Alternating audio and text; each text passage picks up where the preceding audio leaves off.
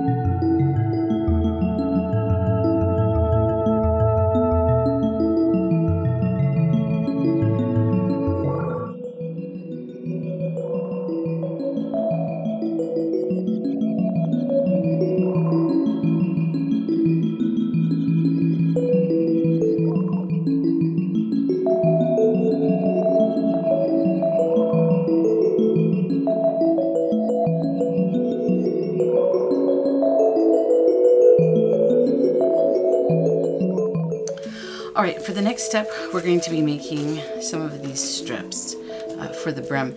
I have already cut 16. I'm not sure how many I'll need, but I'm going to cut one more just to show you how I did it. So I take a napkin and I unfold it. And by the way, I got these at Dollar Tree for $1, this whole stack, but you can find these year-round at just about any grocery store, to be honest with you. What I like about these, though, is that the circles are kind of, well, they're not perfect, they're irregular. And I like that because I think that adds to the whole whimsical of the whimsical witch hat, you know. So anyway, I unfold these, and I don't know if you're aware, but paper napkins usually come in layers, and we don't want the layer that's underneath. We only want the layer that has the print on it. So I have to take these off. And you can throw these in the trash or you can keep them. I'm actually hanging on to them. They're napkins, and I make lots of messes in my craft room, so it'll be easy just to grab one of these. Especially decoupage, I guarantee you I'll probably use those up, wiping up extra Mod Podge off of things. So all you do is you unfold it like that.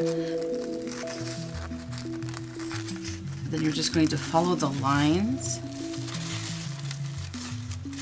to cut. That makes it into 4 pieces.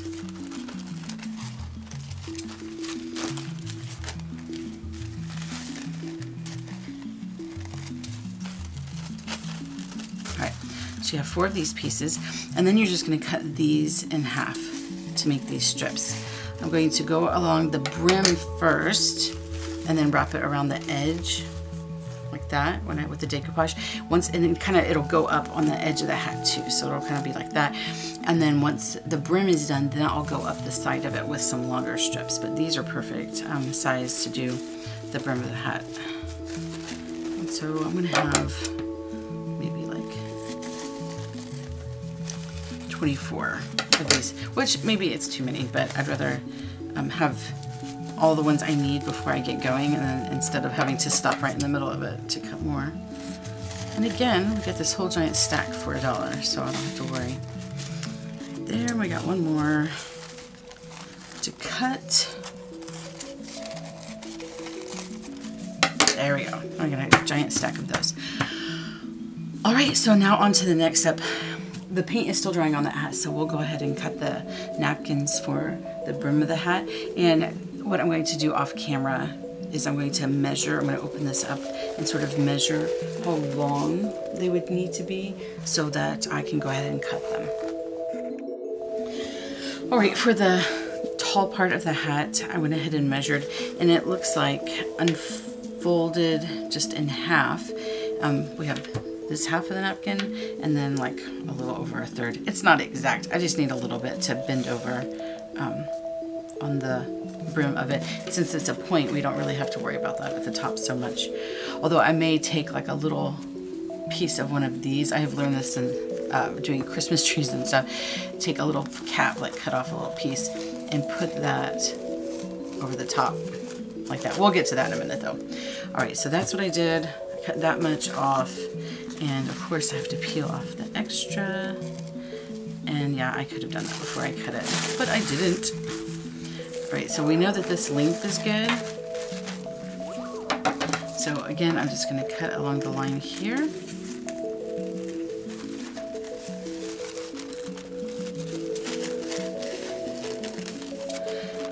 And then I'm going to cut lengthwise, cut them in half strips. Now you notice I'm not giving you measurements.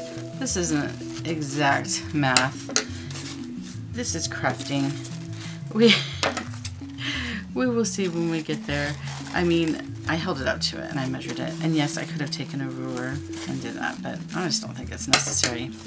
All right, so this is 4 pieces. So I think I'm going to do a couple of napkins. Again, these were only $1, so it's not going to be wasted.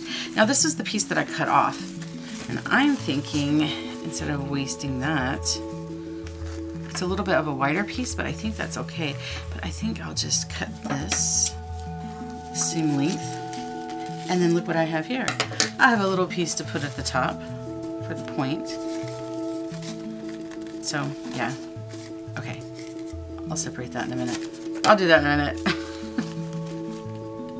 I don't like to fiddle with stuff too long. All right, there we go.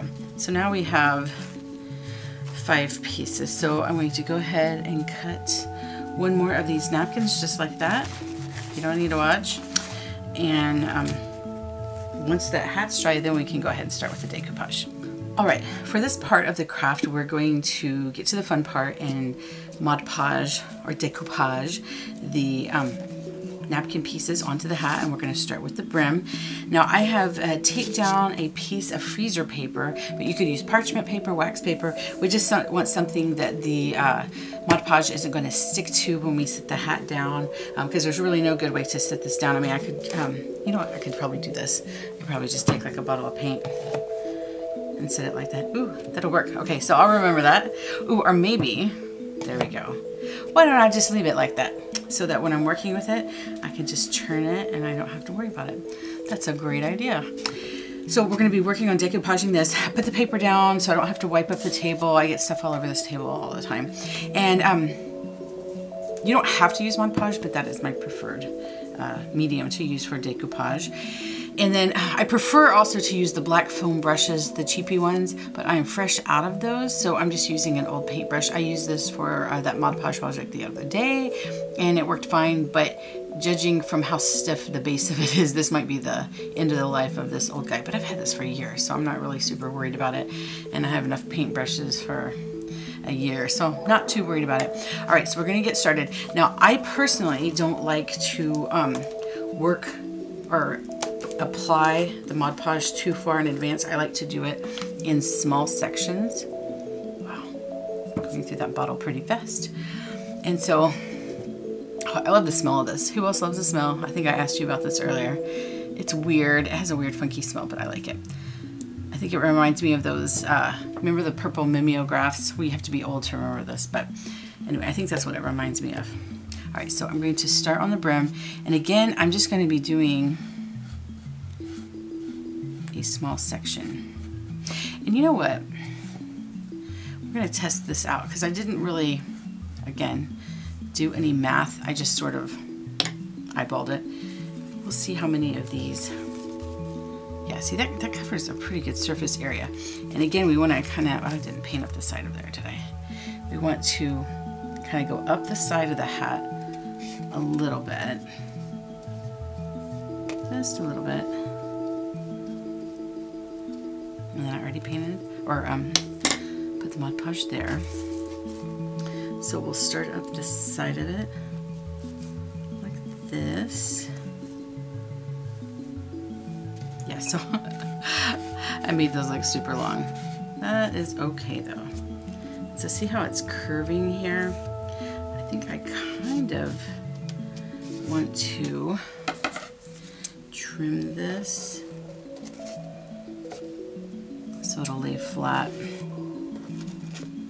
That's just probably me being OCD about it. Yeah, I think that'll be better. I didn't have any under here. There. So I'm kind of lightly painting. Well, when I say paint, just know that I mean the Mod Podge. I think because I'm using a paintbrush. What's great about using napkins is that the Mod Podge will penetrate it down to underneath if you missed a spot under to put it. And I really appreciate that. And for the rest of this, I'm just kind of lightly, I'm not rubbing, I'm just kind of patting to make sure that it's soaking in. There we go. Okay, we got that. And I'm just going to flip this over because I want this to be set on there. See if you can see. And put some here.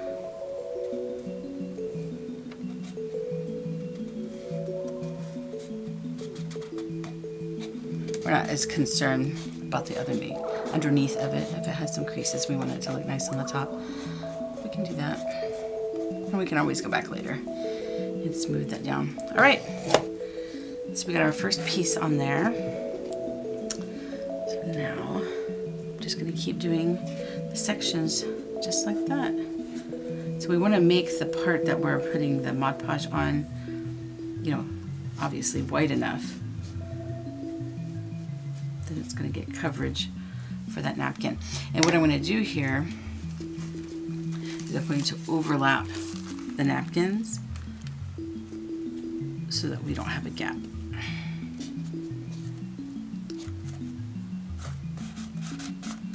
So we have that down. Again, I'm going to kind of trim this just a smidge so I can get it to lay down.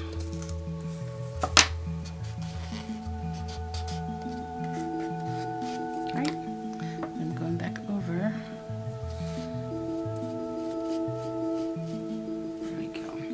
Now I've tried to pour the Mod Podge into like a little dish to make it easier to get out. I'm just going to explain why I dip it right out of the bottle. So I'll do that. It's very slow to come out because it's kind of thick, but then I feel like it dries faster and I end up wasting a lot more of it. So I prefer just to dip it straight out of the bottle. I don't know if that's what Martha Stewart would do, but that is what I do. So I'm putting a little more on the bottom just to fold that over. And again, we're not so concerned if we have creases and stuff back here or underneath because we're not going to see that. Yep. There we go. Piece 2. All right, so now I'm going to finish the brim. I'll do that on fast mode for you guys so you don't have to sit real time and watch that. And then we'll catch back up at the end when we're about to do the tall part of the hat. Now see how this is overlapping and like that circle got cut off, and I just don't think it matters. It's a whimsical type of pattern.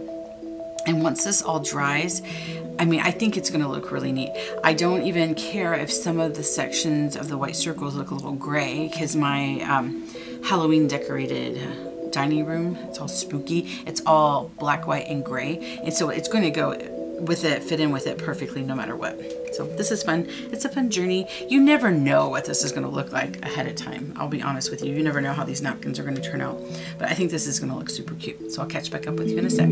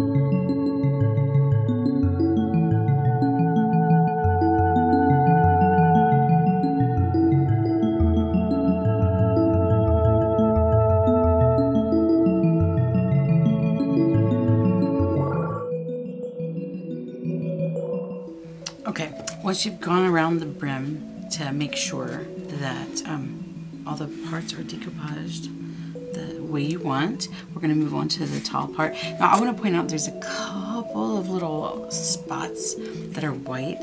They're peeking through, but in all honesty, they're not really noticeable just because some of the circles are cut off anyway, and so it just kind of looks like it blends in. But I'm really liking some of the parts where it's transparent and the gray is coming through. It almost looks like the circles are drawn on with chalk. And I think that looks pretty cool. All right, so we're just gonna start with one section. Oh, you know what? Scratch that. We're gonna start at the top. Remember that little square that we cut? We're gonna put that puppy on first so that our top is completely covered. Now, I've decoupaged little paper mache Christmas trees, as I mentioned before, and it's really easy to stab through on that, so you want to be very careful not to do that. So what I'm going to do is almost like a spiral.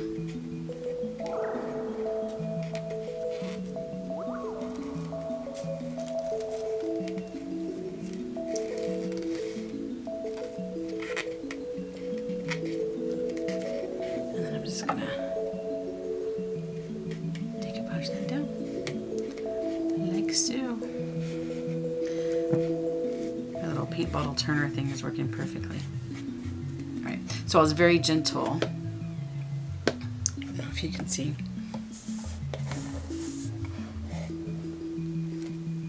Very gentle, putting that up at the top just to make sure it didn't poke through. All right, so we have that on. So now we're going to start with our first piece. Where did I start putting decoupage? Yeah, right here. So I'm going to continue there, and we want to go up the whole length. Don't worry about if this goes on the exact width of your strip, because you can, like I said before, you can always add more because the napkins are very porous. It's very easy. So I want it to kind of go, let's see if I can show you, right to the edge of the brim. There we go. Kind of smoothing. I try not to touch this with my fingers too much though, because once you get the Mod Podge on your fingers, then it wants to stick to the napkin, and then it's just a giant mess. So we're decoupaging that over. Then, oh, I just flung Mod Podge. Hopefully it didn't get on anything that shouldn't have glue on it. Alright, so see how nicely that went on there like that? Yeah. So we may not need all the ones that we cut. Looking at this. So we're just gonna make sure we're all smoothed down. Right, so just the one piece covered like half of it. Of course, it's going to overlap to some extent too. All right, so now we're going to start on the next section. Just going straight up. All right. Again, we want to overlap over the other one. Straight to the brim, and I'm just kind of patting it down in the middle part with my fingers because there's not that much glue. I'm just kind of smoothing it. I'll turn it around. I'll take some of this Mod Podge and get that to sit down. So what is the top part? I need to research that. I should have done that before making this video. What is that top part of that? This is the brim. I don't know. The point. For a witch hat, I know it's called a point. Whoops. See, I just touched that napkin with my finger and it wants to stick to it. So I need to try very hard not to touch it. That little point should be safe. This stuff dries pretty fast, I think, in general. Okay, so we have that. We're still kind of at the halfway point though, just because it's creating an angle right there. but I don't want to come in at an angle, so I'm still going to go straight up.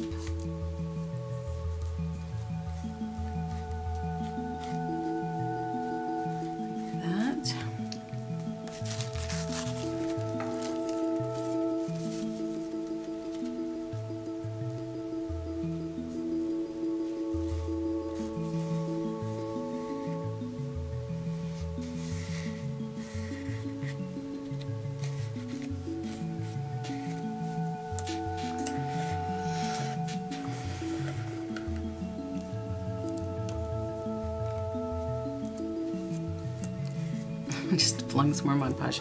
Okay, so I think I'll speed this up. This is going to be pretty much more of the same. I don't think it's going to take that many more, but I'm not sure.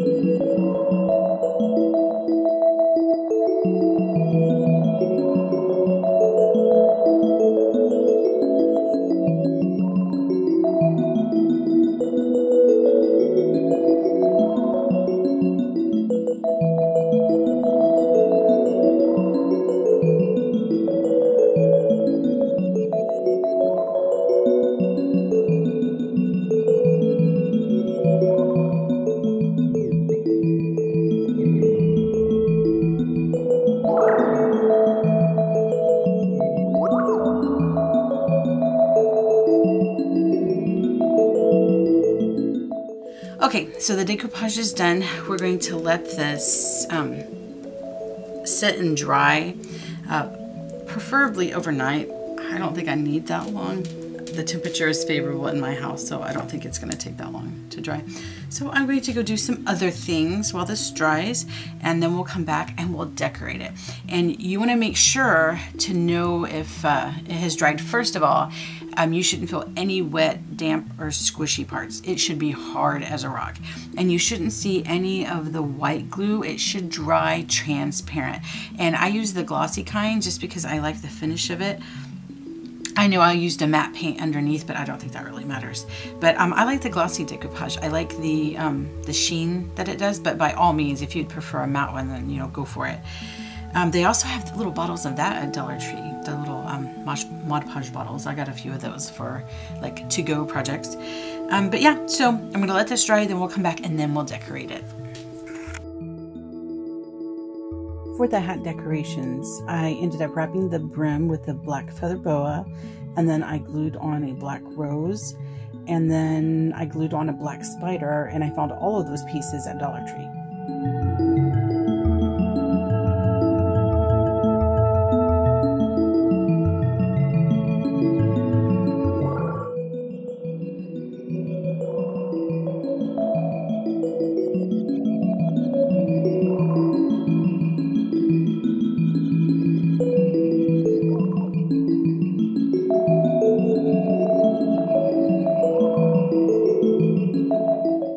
Thanks for watching my video. It'd be really cool if you watched another one.